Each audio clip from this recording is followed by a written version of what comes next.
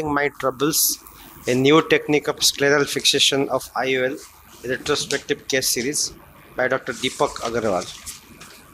Presenting my free paper on Fixing My Trouble, a new technique of scleral fixation of IOLs, a retrospective case series. So, scleral fixation of IOLs has advantages for correction of aphakia, like the IOL is placed at a more physiological position and it avoids complication associated with ACILs. A new surgical technique has been recently published by Dr. Boral et al. Any new surgical technique needs to prove its reproducibility and safety. The purpose of the current paper is to evaluate the efficacy and safety of Boral's technique for SFLs.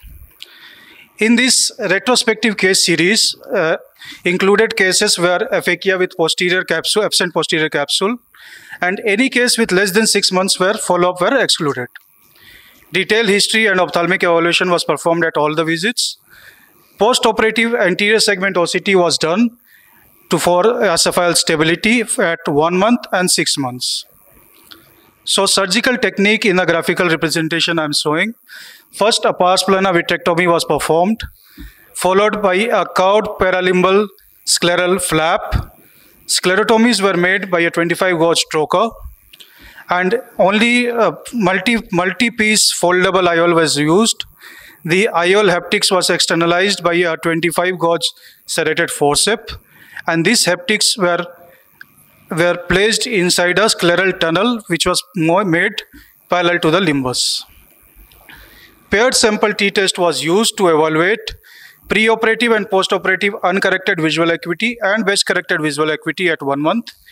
P-value less than 0.05 was considered significant. 33 eyes of 32 patients were included. The most common indication for surgery was aphakia after cataract surgery, followed by drop nucleus and various other indications. When we see at the results, the pre-operative, there was a significant improvement in visual acuity in both uncorrected and best corrected visual acuity. This is the graphical representation of the visual acuities before and after the surgery. Now, this is a very important slide where we are doing anterior segment OCTs through the optic as well as through the haptics.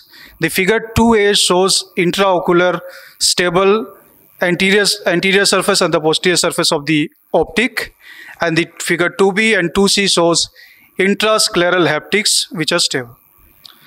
Now, we didn't observe any intraoperative complications.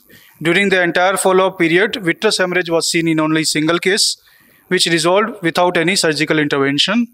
None of the cases showed retinal detachment or endophthalmitis, hypotony, or IOL subluxation. Now, our study shows statistical significant improvement in vision, which was similarly reported by previous authors. So, how is this technique different from the previous authors? We made small sclerotomies by 25-gauge trocar. Wilguki et al. Used 20-gauge blades for making such sclerotomies. We believe small sclerotomies are advantageous because they decreases the chances of vitreous hemorrhage and hypotony. Vitreous hemorrhage and hypotony was seen in 8% and 4% by Wilguki et al. Now, how is it different from the Yamanez technique? The Yamanez technique uses an 27-gauge needle to externalize the haptics. We believe that threading of the haptics of the IOL into these 27-gauge needles intraocularly is a little difficult, and it's more challenging for a young surgeon. However, when we use a 25-gauge forceps, it affords a firm grip and is easier to manipulate inside the eye. Haptic dislocations were seen by 2.47% cases in Boral et al. And 13% by Wilguki et al. Present study reports no such cases of IOL or haptic dislocation. So the limitations of the current study are its small sample size, shorter duration of follow-up, and retrospective design.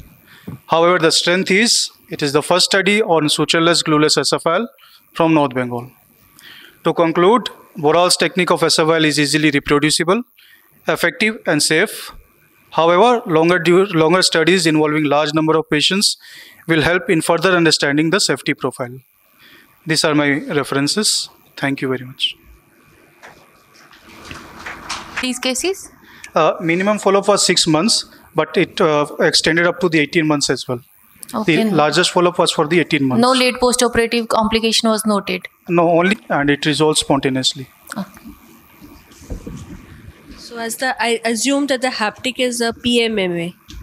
Yes, madam. So it was a.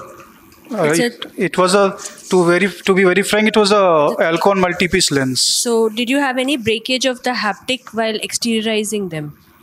No, madam. No. At times it is the haptics are larger. We might have to cut it with scissor for better insertion into the scleral tunnels, but there was no breakage.